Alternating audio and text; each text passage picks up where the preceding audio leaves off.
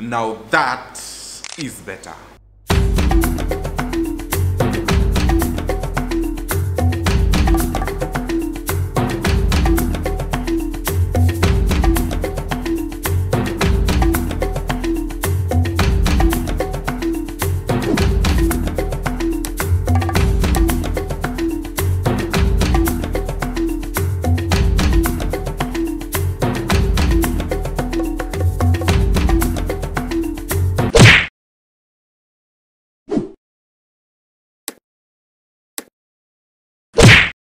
Hey beautiful people, good morning, good afternoon, good evening, depending where you're watching me from. Thank you so much again for taking your time stopping by to the Team Brian. If you're new to our channel, of course, do as we do it. Hit that red subscribe button, hit it hard, share our videos out there. By liking, people are going to be recommended to this our video. Thank you so much again for those who support us. I really do appreciate. So guys, 2 days ago we talked about the best agencies to use to come to Qatar, or on how to come to Qatar with an agency to use. Like we discussed about several agencies. We have a part 1 of the video and we did a part 2 of the video, and there was a very huge interaction in both videos and a lot of questions were raised. So still I'm thinking on how to do the part 3 of the video because people suggested a lot of other agencies. So visit our videos. I'm going to put link somewhere there so that you can watch those previous videos. So today we want to come to Qatar on how to we want to discuss on how to come to Qatar without using those agencies, because not all people believe in coming with agencies.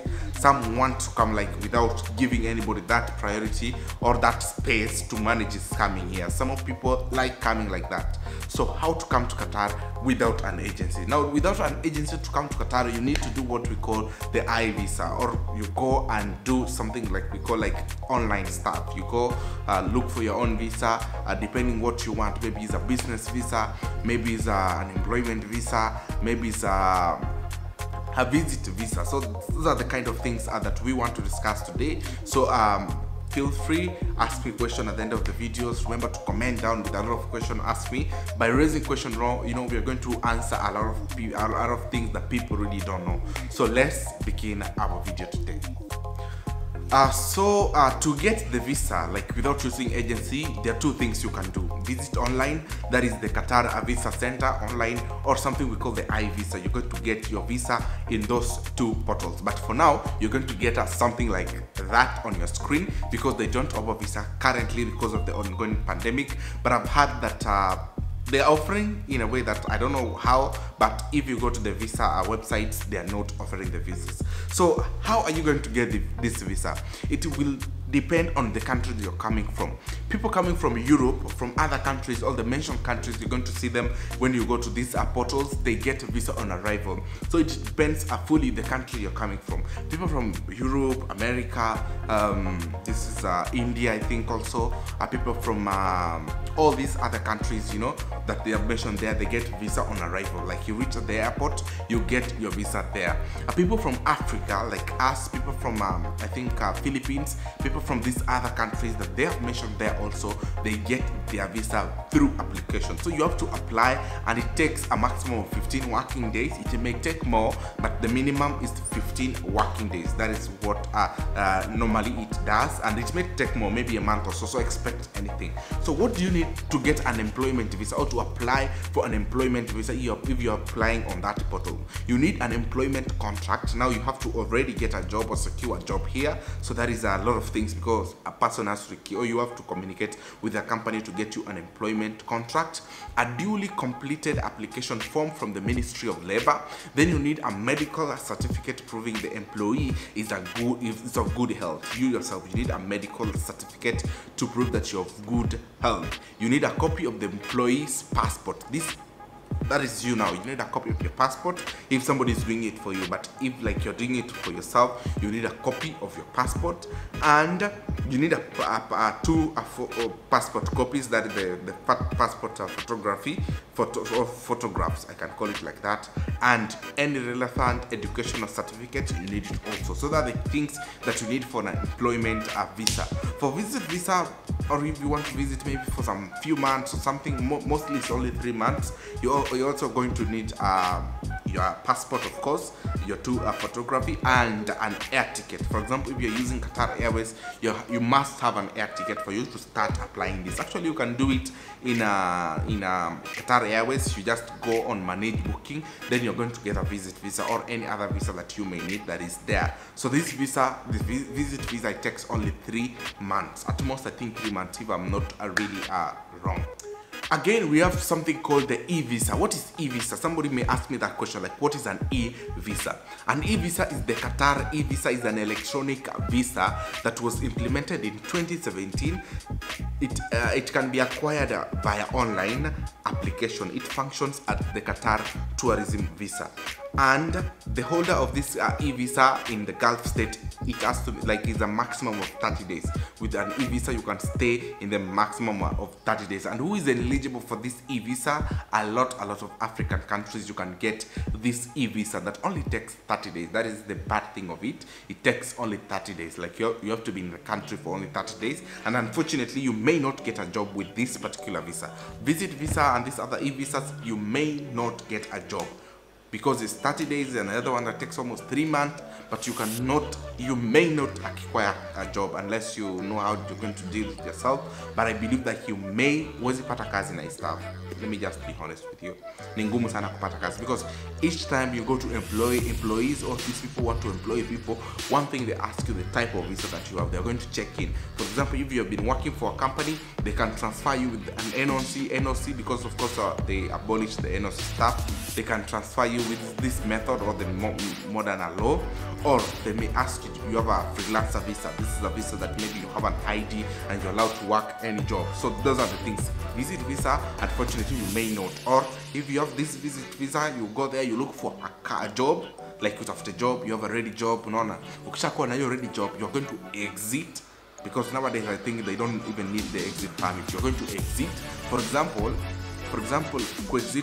umetoka Kenya sasa, you have this maybe a visit visa or tourism e-visa for only 30 days. Within 30 days, upate a job, like you have secured a job, umekujenga offer letter. So what you'll need to do, you'll contact or you talk with the company and be like, okay, let me just exit to maybe Oman, or niende Kuwait, or niende I exit to a neighbor. Mostly watu hapa Qatar, they exit to Oman. I exit to Oman maybe for 2 days, munitumie visa, then nipate, no. Ikishapata hii visa, now they have sent you a visa or a working visa yao sasa. Then you're going to come with that visa to the country, and they will change your ID, or they change the sponsorship and change all those things that they may need to change. So be assured that mtu asikuapply from Kenya a tourist visa or something we call an e-visa only takes 30 days. Huwezi pata kazi. Yani watu wamekuja tour around, to check around the place and everything like that. So I believe we have answered a lot of questions. So to brief you guys, to get this online visa or e-visas, mostly it's the kind of people maybe want to come and tarmac here, like look for a job. People don't want to follow the procedure of going through agencies. Remember, agencies is expensive.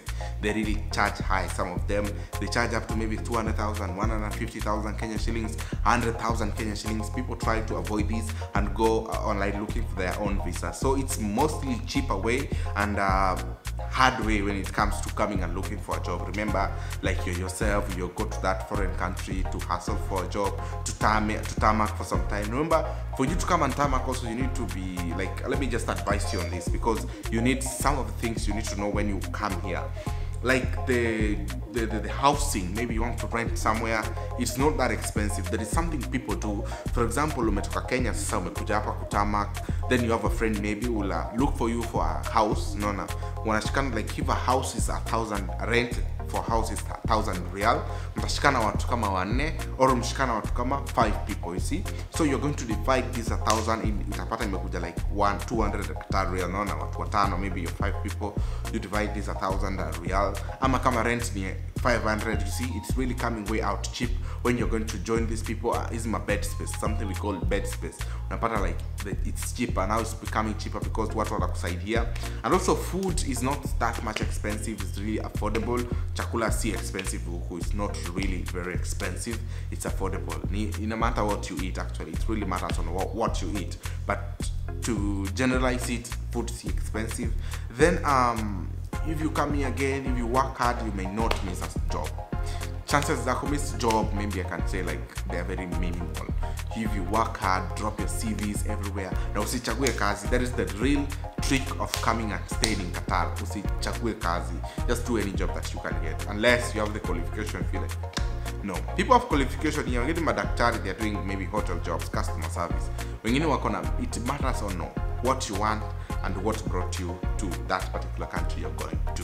Anyway, I believe you have discussed a lot, but to know, for you to apply the e-visa, you have to have a booked air ticket. That is it. Hakuna shortcut. You have to have a booked air ticket. But for now, you're going to get something like that because they don't offer any visa online, unless you do other ways. I don't know, but for their portals that I've discussed today, they don't really offer visa now because of the ongoing COVID-19 pandemic. Anyway, guys, thank you again for stopping by to the Team Brian. Hit that red subscribe button, hit it hard again, join our community, the Team Brian. If possible, share our videos, watch the 2 videos I did, that is on how to get agencies, or the best agencies to use to come to Qatar, and I'm really going to appreciate. If possible, you can share them, like them, comment down in the comment section, say something, and I'm really going to appreciate. See you again in our next video. Thank you, guys.